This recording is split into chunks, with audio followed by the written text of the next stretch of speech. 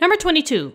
In addition to NF3, two other fluoro derivatives of nitrogen are known, N2F4 and N2F2. What shapes do you predict for these two molecules, and then what is the hybridization for the nitrogen in each molecule? Okay, so in order to find out what shapes these molecules have, and especially what hybridization, before I even go further, just know that when they're talking about shapes, they're talking about molecular geometry. So what molecular geometry do these molecules have? What hybridization of the nitrogen do these have? The thing is that you have to draw a Lewis structure. These would be very challenging if you don't have a blueprint in front of you of what these compounds actually look like. So I'm just going to split this up. And I will have the N2F4 on the left side and the N2F2 on the right side. And first, we're going to have to draw that Lewis structure, and then we can answer the questions. So we try to make it as symmetrical as possible. If you have N2F4, remember, with your Lewis structures, the least electronegative elements have to be in the middle. Keep in mind that fluorine is the most electronegative element, so it's never going to be in the middle, or, very unlikely that it's going to be in the middle. So in this case, I have two nitrogens, so 1 and 1, and I have to put 4 fluorines around the nitrogens, so maybe I'll just divvy it up by saying 1F, 1F, 1F, and 1F. Let's draw our valence electrons. Nitrogen is in group 15 or 5A, so it's got 5 valence electrons. So 1, 2, 3, 4, 5. Nitrogen 1, 2, 3, 4, 5. Fluorine has 7. So each one will have 7. 1, 2, 3, 4, 5, 6, 7. 1, 2, 3, 4, 5, 6, 7. 1, 2, 3, 4, 5, 6, 7. And then 1, 2, 3, 4, 5, 6, 7. Single bond them up and see if those outer elements have the octet. So single bond, single bond, single bond. And then I'll put a single bond here. And each fluorine, they have the octet, right? They have 2, 4, 6, 8 electrons. That's the octet rule. So all those fluorines are good. And now let's just check the nitrogen. 2, 4, 6, 8 for that nitrogen. So that's good. 2, 4, 6, 8. So that one's good as well. Let's just draw the Lewis structure for N2F2. So now I have 2 nitrogens, and now I have 2 fluorines. So maybe I will put one fluorine down here and 1 fluorine down here. Each nitrogen has 5, so 1, 2, 3, 4, 5. 1, 2, 3, 4, 5. Each fluorine has 7. 1, 2, 3, 4, 5, 6, 7. 1, 2, 3, 4, 5, 6, 7. Single bond it up. So single bond, single bond, single bond. This fluorine has the octet, that's perfect. This fluorine has the octet, that's perfect. But this nitrogen has 2, 4, 6, 7 electrons. So I need to make that double bond. And now this nitrogen has 8, and this nitrogen has 8. So we are good. Now let's predict the shapes. So, seems like if I split this molecule right down the middle, I have basically like 2 equal halves. So, it does not matter which nitrogen you look at, whether you're looking at this nitrogen or this nitrogen, the molecular geometry or the shape will be the same. So, let's look at this nitrogen, right?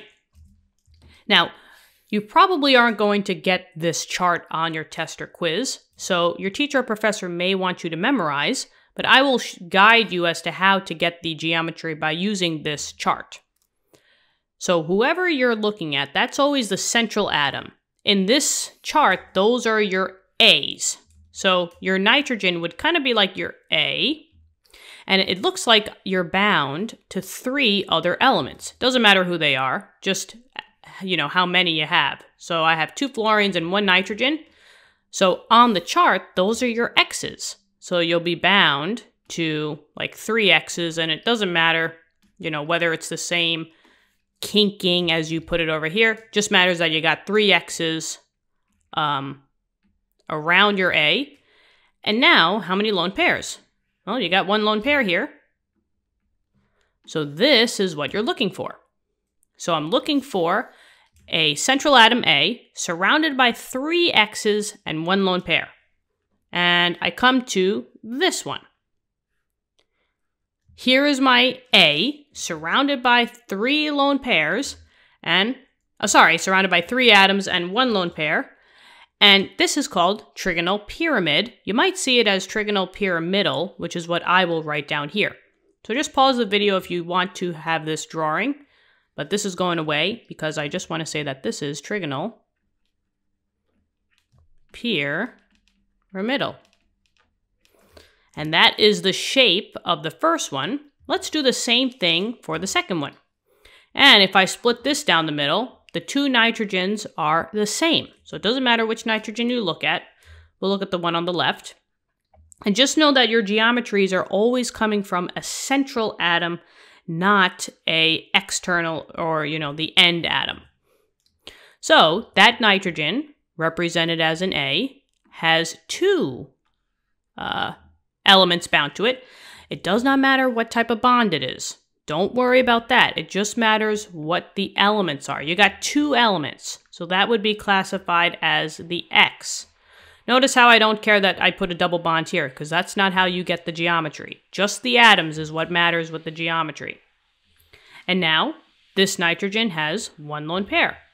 So now I'm looking at that. So I scan and I say, okay, I need 2 X's and 1 lone pair. And that is the one right above it.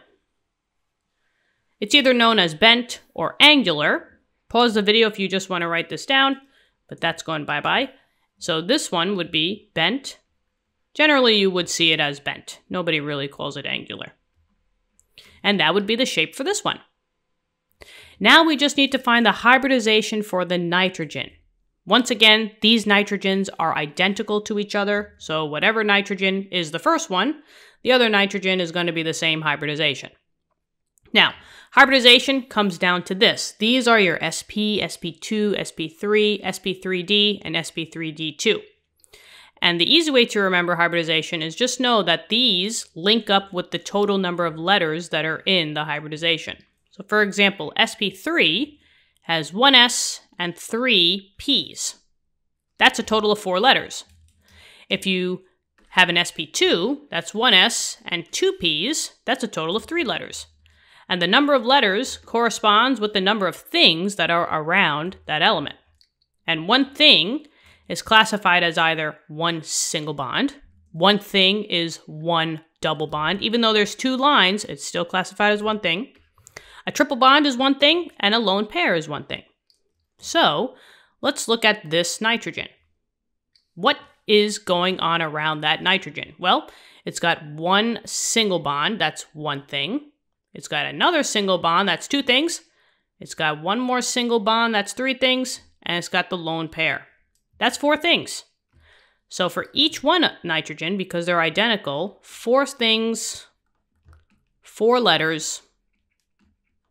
These are both sp3 hybridized. And that's your hybridization for the nitrogens here. And now let's do it for this one. And just like before, if I cut this right down the middle, these nitrogens are identical. So they're going to have the same hybridization. What's going on with maybe this nitrogen? Let's see. It's got a single bond. That's one thing. It's got a double bond. A double bond, even though it's 2 letters, that's classified as one thing. And a lone pair. That's 3 total things. So now I say 3 things, 3 letters.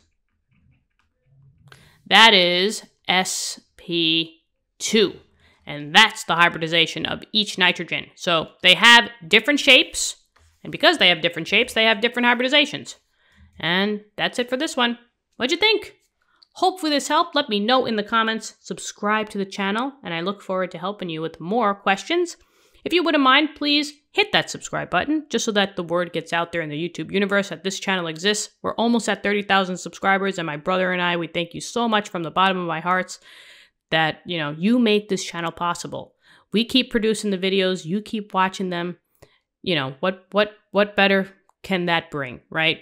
So thank you so much for all the support, and let's just keep learning. I'll talk to you later. Bye-bye.